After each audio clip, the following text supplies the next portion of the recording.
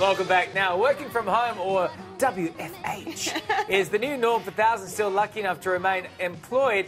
And if you're one of them, it could mean a boost to your income tax at tax time.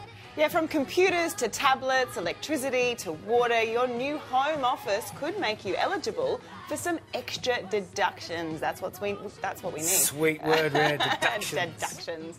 For more, we are joined by finance expert Helen Baker. Good morning, Helen. Hey, Helen. Morning. How are you? We are fine. Let's start with the running costs. What are they and what percentage can we claim?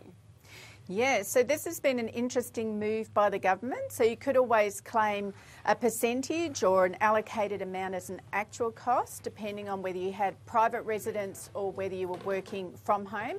And just in the last week, they've adjusted that. So you can claim electricity, lighting, cleaning, aircon, all those kind of things that you'd normally do in the office, stationery and so on.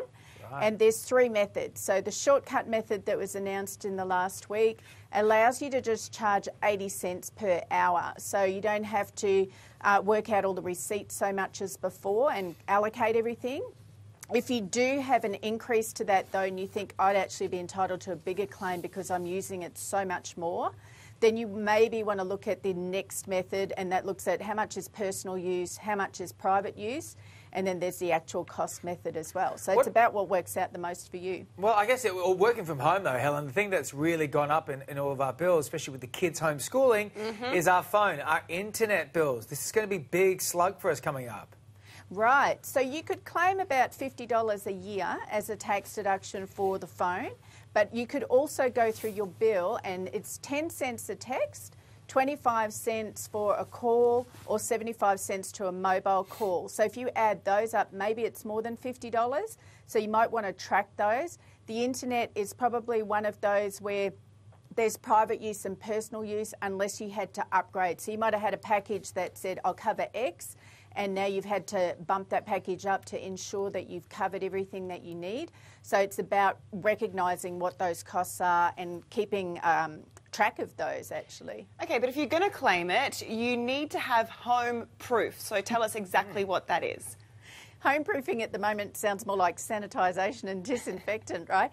But homeproofing here is about tracking in a diary for 4 weeks about where those expenses are, doing logbooks, particularly if you're having to run out to the post office, Officeworks, those kind of things.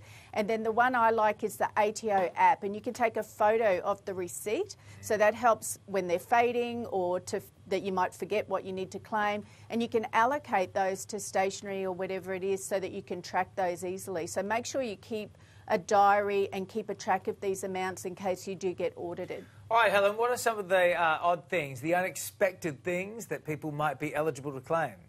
Yeah, so if you do have that separate entry, you might even be able to claim toilet paper. What? So you might have to look at that one. There's bulbs, which is lighting that people often might forget. They'll charge the electricity, but not the bulb. Audit insurance is very good because if you do get audited, that'll cover the amount that your accountant spends talking to the ATO for you.